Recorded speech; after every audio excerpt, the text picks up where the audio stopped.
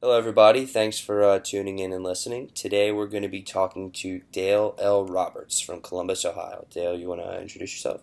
Yeah, hey, well, shoot, I think that you pretty much covered it. I'm Dale L. Roberts. I am a avid shuffleboard enthusiast, self-published author, number one best-selling, internationally speaking, and I'm definitely not the Batman. All right, that's awesome. Well, thanks for tuning in with us today, Dale. Yeah. I guess let's jump right into it. The first question I have for you today is, what is your story? Wow. Oh man, this might cover about an hour here, so hopefully you got some time. Please. But anyway, I'm actually one of three children in a military family. My mother was in the Navy. My father was in the Marine Corps. Growing up, it was primarily my father who was in the military because my mother had already been out of the service by the time I was already born. I was able to travel the world at a very young age. I believe I lived a very privileged life. So there was many experiences that I got at a very early age that not anybody could probably get the rest of their life. But I've been a bit, when I was growing up, I was an introvert and I loved reading. That was one thing that I just absolutely, that was my escape. I would just sit and I would read, play video games, of course, but I mean, what kid doesn't play video games? Hmm. And eventually got to the point where I enjoyed reading so much that I started creating my own stories. So you fast forward some time later, as I was going through school, I decided that was going to be what I was going to go to college for, was become a writer. And I had my mind set on becoming a writer for Guitar World magazine. Never came to fruition because I got to college and I just discovered really quickly that writing is not for sissies. I'm telling you what, man. And especially if you're going to school specifically for that. I mean, my very first class, I think our first paper that was handed in, I think I got an F.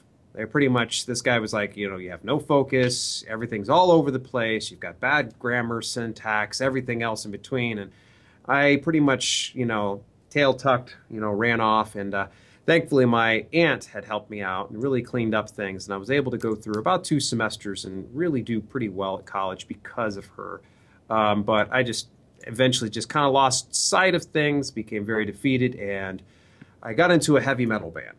And that's when I really started, just focusing on just music, music, music. When I get on something, I really focus and I get very obsessive on it. And we became mildly successful. We were able to get all over just the Midwest area. Made a little bit of scratch on the side part-time. Meanwhile, I worked as an activities director in the healthcare industry. So essentially, I got paid to play with senior citizens. And um, let's chop this up here, hopefully, because I'll just be bloviating after a while. Um, I fell in love with professional wrestling. 1999, August 1999. I just happened to be flipping through the channels and I got hooked. And mind you, as a kid, I was always told it was the F word, it was fake. And so I just never paid attention to it. It wasn't until my adult life that I started watching it and I became hooked. And that's when I became so obsessive about watching it. And of course, watching it, I saw all these athletes and I wanted to be just like them. So that's why I started to really gravitate towards health and fitness, getting myself in better shape, getting rid of this little pot belly that I got from over the years of drinking alcohol and everything else in between. And that's when I went to, eventually, I went to some crappy local gym to get trained in professional wrestling. And I took it so seriously that eventually I ended up getting a tryout with other WWF at the time, WWE now, people over in Louisville, Kentucky. And that's when I said, okay, this is it. This is great. But um, I eventually said, okay, if I'm going to take this really seriously, because WWF wasn't interested in hiring me because I didn't know my ass from a hole in the ground. So I ended up going over to Calgary, Alberta, Canada, and I trained underneath Lance Storm, former WWE superstar, multiple title holder, things like that. And I got into wrestling. I promise you, I'm getting to the end of this story here. So this does get better, and it does lead up to what I'm going to talk about. And that is, eventually, I got a serious injury. It screwed my back up. I went from being a solid 220, muscled out and everything else like that, to shriveling down to about 175, where I'm right about 175, 180 right now. And that back injury really screwed me up, and had to get out of wrestling. And I stuck around doing the work and activities all that time. I spent 20 years in the healthcare industry, but in the back of my mind, writing kept nagging at me. And that's where I finally got a little bit of coaxing from some people. And I actually wrote my very first book, actually, about 3 years ago. And the funny thing is it made me some money. And that's where pretty much self-publishing comes into play. When I started to realize it could make me money, that's when I realized, well, do I really need a day job? Now, this is something I tell everybody, don't do what I did. I literally burned the boats a little too soon. Thankfully, my wife was running a very good Amazon FBA business, and we were making a significant amount of income on that. But other than that, though, the self-publishing, I bailed on, my job pretty much to get $20 paychecks per month, up to $200 paychecks. So you can only imagine how tough it was for a while. And, we really struggled for a while. I got used to eating ramen noodles. Right. And it wasn't until actually I looked into getting a actual self-publishing course through Jason Brock and also further mentoring with him. I got coaching through him that I was able to take my business from down here at a low level to functioning at a much higher level. And I'll tell you what, he blew my mind and he really expanded the business and got to me to where I am today. So that's my story. Now that we're out of time, thank you everybody for tuning in. No, I'm just kidding. That's great. So I just have a few questions kind of about your past. Okay. So you said you grew up with a military family on Yeah. both sides. Do you think growing up in that sort of household kind of implanted certain values in you that have helped you succeed? And if so, what values were they? Absolutely. I was in a bit of a different military situation. So sometimes people will say, well, I was in a military family. So you almost get this picture of like a drill sergeant father with a crew cut that would be very demanding, sit up straight, answer, yes, sir, yes, ma'am. To a certain extent, yeah, we were very disciplined.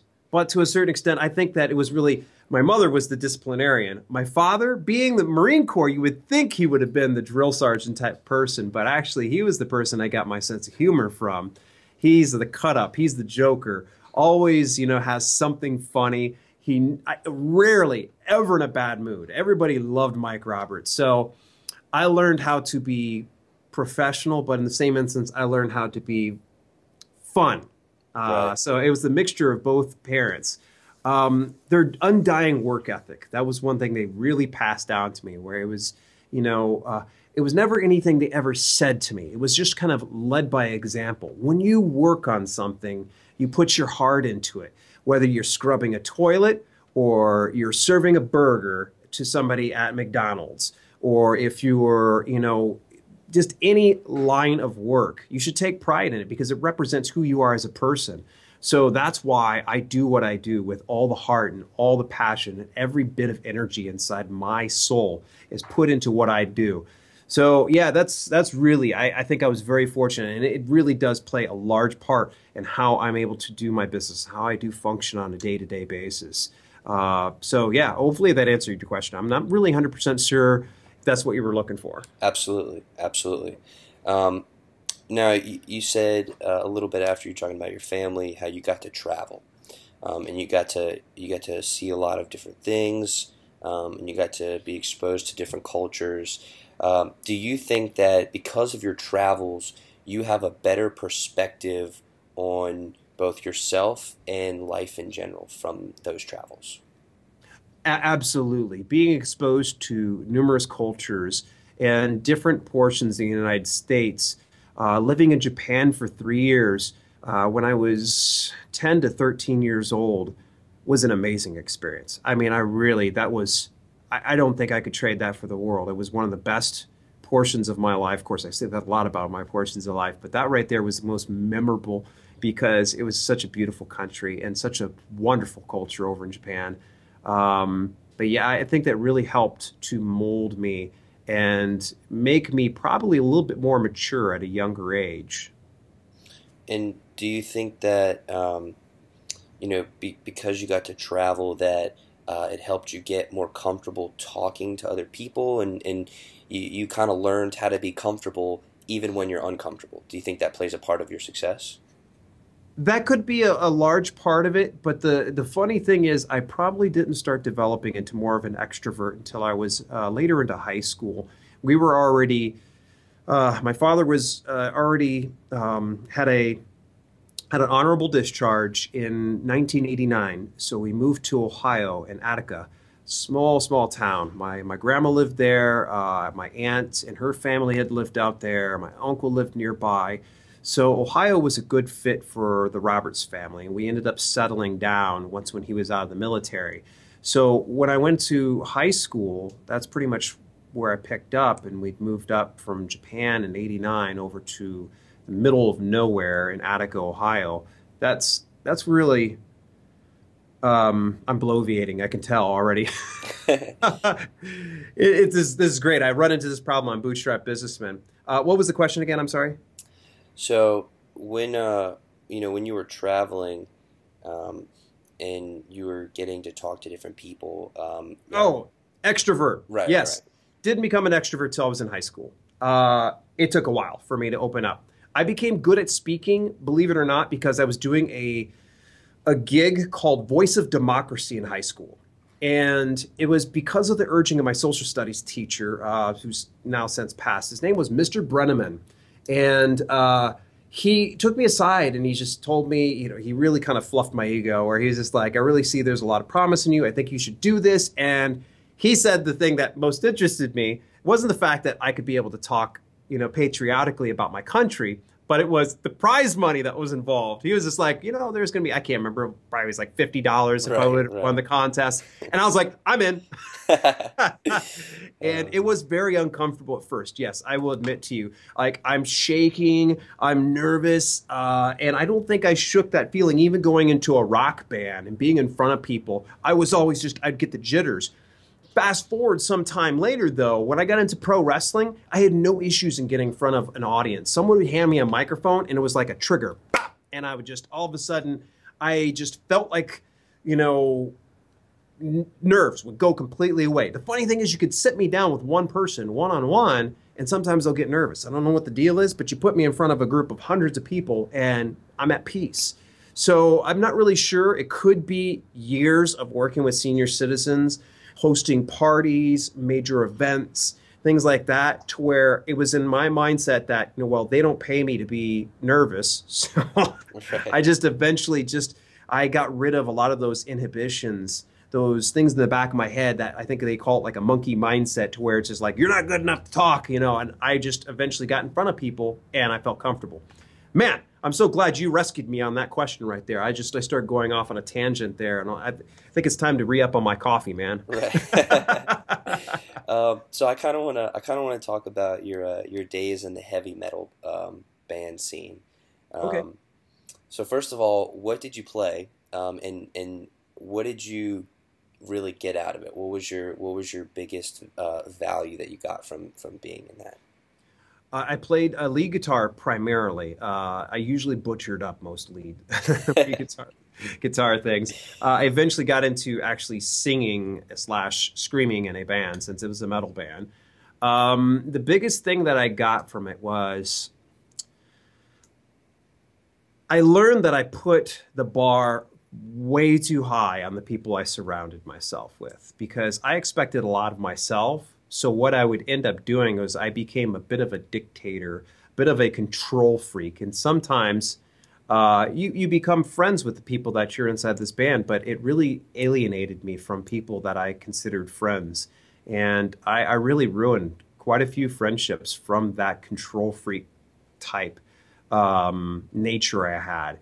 So it actually started to teach me that, sure, you can hold people at a high expectation, but you got to also make sure that they know that those expectations are set and they agree to those expectations. So as an example, I mean, gosh, had a bass player, man, he was my best buddy. We were actually roommates for a number of years, and come to find out he was doing some drugs he shouldn't have been doing. Hmm. And we're not talking like smoking pot. I mean, we're talking like the hardcore stuff. And I confronted him on it. And the issue I ran into was, I told him once, okay, great. Second time happens, and I confronted him again. And that time he said, look, promise, won't do it again. But unfortunately, I felt like it was too little too late at that point, and I was influenced in a way by the drummer that, hey, look, you already put that out there, and I ended up firing him, and it literally destroyed a friendship. I mean, it's one thing if a person was an addict and then they were stealing from us or doing things wrong, but at this point, he was just recreationally abusing drugs. So, and abusing, not like, he was, snorting rails off of hookers, or anything else like that. But it was enough that it was, in my opinion, something that could really endanger his life, which in turn means that we'd have to fill his position. So we just said, screw it, you're out of here. And it really sucks. So that was one of the biggest things I learned was, don't just secretly set expectations for people that you surround yourself with. You need to be very vocal, and you need to be straightforward and upfront, and also be very tactful about your expectations. And you got to make sure that they agree to those expectations, because just because you have those doesn't necessarily mean they agree with them. Right. That's a really good point. So, kind of moving a little bit chronologically past the band scene. Mm-hmm. You said at some point you kept feeling this nagging, this intuition for writing.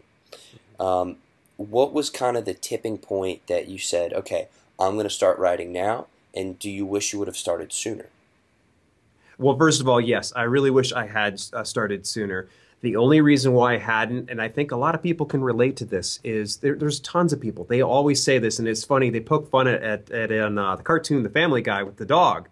And you just say, I'm going to write this book someday. There's going to be this book. You got this idea in your head, and you always kind of say, oh, I'm going to write this book.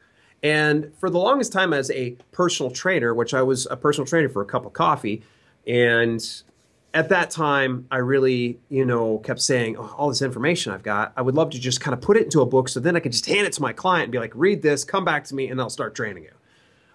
It was kind of a joke at first, but eventually I was kind of like, man, I really do need to sit down and do that. But my thought was, because at that time, I started training in about 2006, and as you may know, it really didn't start blowing up. The ebook business hadn't started really expanding to about 2008, 2009. And I could be off of my date, so, please, anybody that's out there, like, well, technically, look, so just go with me on this story. Or let us know in the comments, Yes, let us know in the comments. Absolutely. So, in any event, 2006, I started doing the training, and I was doing that from about 2006 to 2010, 2011-ish at a chain gym in Columbus. And it was already kind of on my mind to create a book. It wasn't until I was actually out here in Phoenix, Arizona, and I was working at a assisted living community. We had what was called a wellness coach. Oh, this wellness coach was just like, you're the easiest person to work with. She never had to tell me you have to eat healthy. She's like, you eat healthy. I don't know what I can tell you to eat more of. Right. She was just kind of like, so how's your workouts been? I'm like, great, awesome. And I tell her, I do like 100 to 1,000 squats. She's like, oh my gosh, I was just like, it's just a wrestler mentality where I I continually try to improve myself physically speaking. So she started coming up with different things where she challenged me to meditate more. And then it came out that I liked writing, and she's like, well, so what have you wrote? I'm like, well, I haven't wrote anything yet. And I kind of found myself, when it came out, I'm like, oh, hell, she's going to use this against me. And sure enough, that was one of my goals was she said, okay, why don't you write a book? And I'm like, yeah, I've always thought about that. Well, after the second time of her bringing up the whole book thing, I was like, fine. Okay, I'll do it.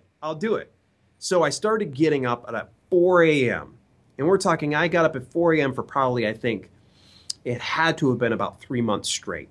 And I would work for about an hour to 2 hours, just wildly typing. Like, literally, I had no outline. all I did was I would just sit there and I would just talk about all the things involved in fitness. And that eventually came out to what is now out on the market called the 3 Keys to Greater Health and Happiness. Now, it wasn't called that originally, it was a different name. It was poorly edited. But the bottom line is, I did finish it. I did put it out. And when I put it out and made some money, that's when I was like, oh, this is awesome. So it was really my wellness coach who held me up to a higher standard and really kind of put the flame underneath my ass to say, Con, get going, let's do this. So it's always great to have somebody like that, somebody to cheer you on. And if you're ever a person who has a book within you and you find that you're kind of hitting a sticking point, I would just say it's kind of like working out. Get yourself a partner, someone to hold you accountable. So that way they can come back and say, hey, how's that book going? Did you get 10 pages written over the last week? That really helped me out a lot. So hugely, hugely thankful. And actually, I think I even thanked her in my first book. That's great, and that kind of actually leads perfectly into my next question.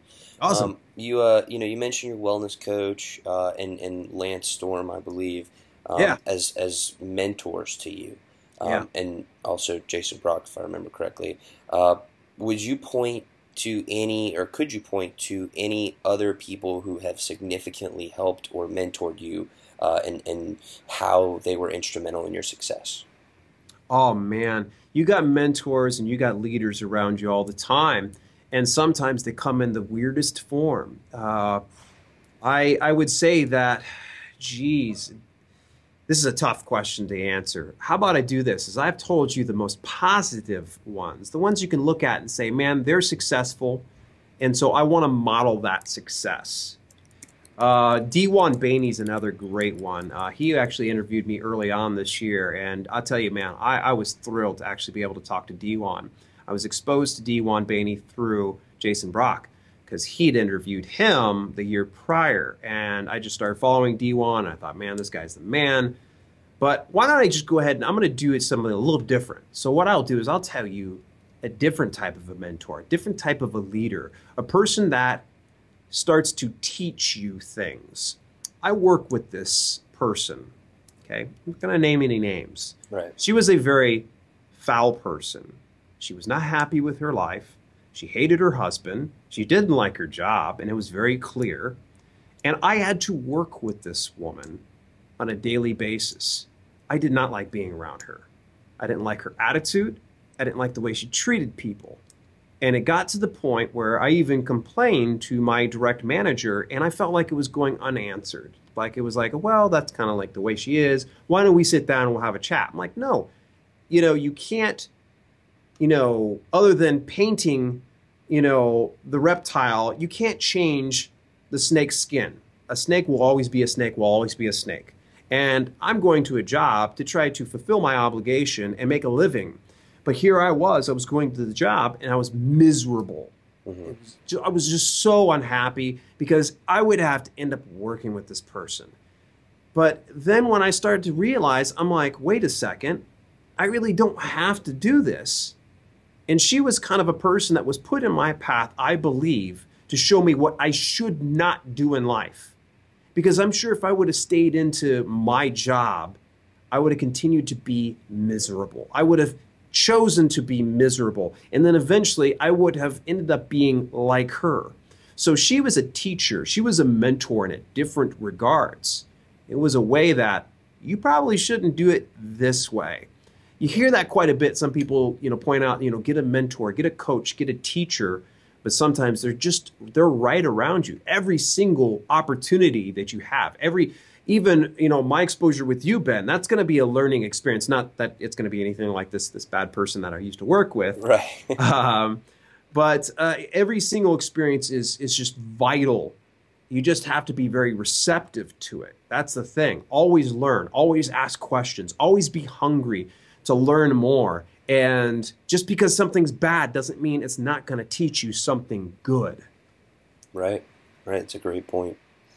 So moving forward, we kind of touched on your past. We kind of talked about where you are and how you got there, and who helped you get there. What would you say moving forward is the one biggest thing that you would like to accomplish in your lifetime? Hmm. That's so tough to say. I've crossed off a lot of big goals.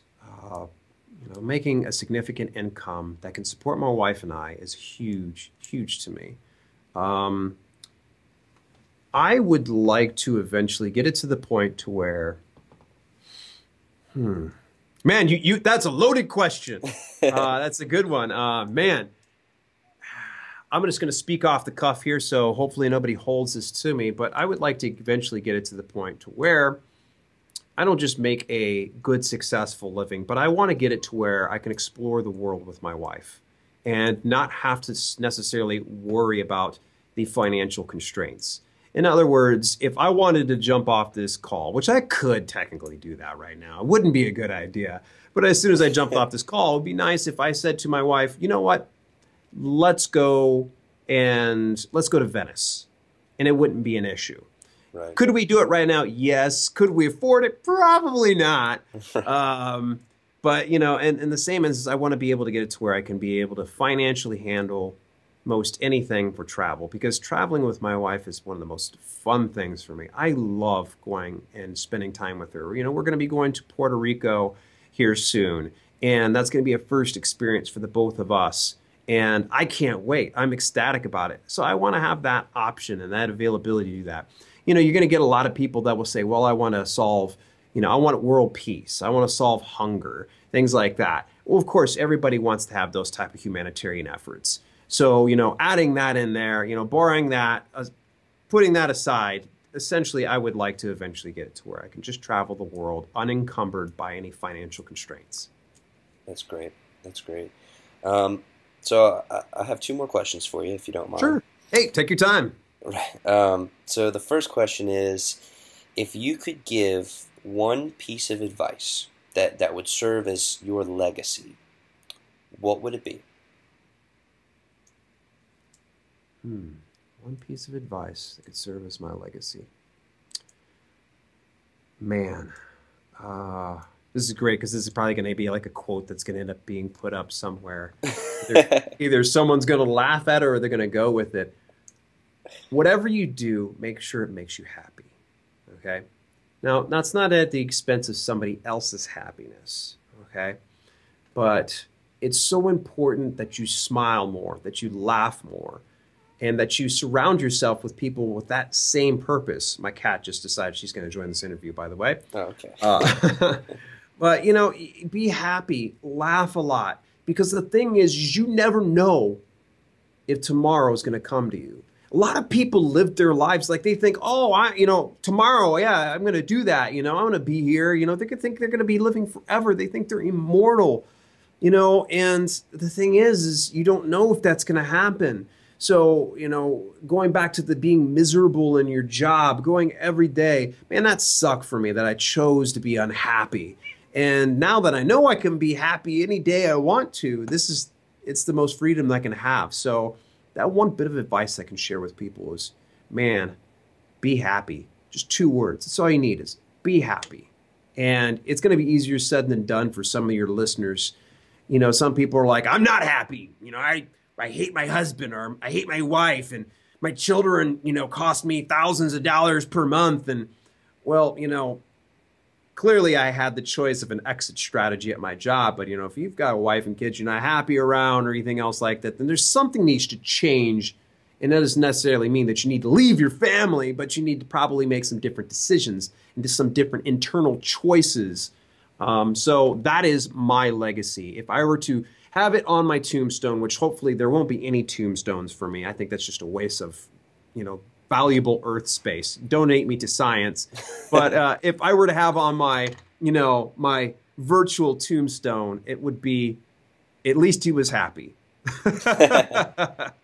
That's great. That's great. And for the last question, I just want to ask, is there anything that you think is an important part of who you are or an important part of your story that I didn't ask you about today? You asked a lot of really good lit questions. It's so funny. I almost, anytime I get interviewed, I wait for that one question, which is, how much are you making per month? What was your best month? And it's so funny, and you're going to probably see this on Self-Publishing with Dale L. Roberts over on my YouTube channel eventually. But, and I'm sorry if this is going to be slightly vulgar, Ben. Please forgive me, and anybody that listens to this. Talking about your income, it's like working, and you got somebody who's sitting by the water cooler bragging about their price per hour. It's like a dick measuring contest. I'm sure there's some people like, I don't say it to brag. Well, why are you saying it? Don't share with me your stuff. And it just amazes me. I did $30,000 per month and yada yada. Well, whoop-de-doo. You could be making so much money per month, and if you're making this much money per month, can I ask you a question is, how happy are you? How wealthy are you truly in spirit? Are you very rich, or do you just have like a really large bank account? Because that doesn't make a damn difference to me. There's lots of millionaires and billionaires out there that are miserable sons of guns. But I'll tell you this much, man, I am more wealthy than any one of them put together because of the fact that I don't need a dollar sign per month that I did. Oh yeah, I'm saying it to come on, man. It all comes down to this whole, thing of just, let's everybody just flop their thing out. Let's go ahead and measure, each one of our sizes. Does it really matter at the end of the day? Are you really thinking you're inspiring somebody by sharing the fact that you made $30,000, $60,000 and yada, yada? I would say to the person that says to me, you know what, I'm successful. Why are you successful? Tell me those measurable things that doesn't include a dollar sign. That's going to inspire me. That right there just gives me goosebumps. People that, get to realize life goals that are outside of the financial constraints. That right there is amazing to me. So kudos to you that you didn't bring up that question because, I would have probably ended up shooting that one down because it just kills me. I had a podcast with my friend Kevin called Bootstrap Businessmen. We had interviewed D1, and before we got on with D1 just like, I got one request, guys. Sure, fire away. He's like, could you not ask like the financial situation? I'm like, wasn't gonna touch it. So Right. we were in the same boat on that one, and it was so wonderful. So yeah, you've done a great job. I really think that you've covered a lot of things, man. It's been a lot of fun. I don't know if there's anything else I can be able to help you out as far as any kind of questions I can cover. I'm more than happy to, and it's obviously been really awesome. Yeah. Well, I guess if we think of more questions, or the listeners have any more questions, we can always maybe do a follow-up interview later on down the road. I'd be happy to. Yeah, it's always a blast. And if there's anything that I could ever do, please reach out to me, guys. I think, Ben, you can probably be testimonial that I'm very approachable and I keep myself somewhat available. So you can always look for me on Facebook, Dale L. Roberts. It's very simple to find me. I've got like a picture of me shrugging, I think, like weights or something like that. All right. Well, everybody, this is Dale L. Roberts from Columbus, Ohio. Thank you so much for tuning in, and have a great day.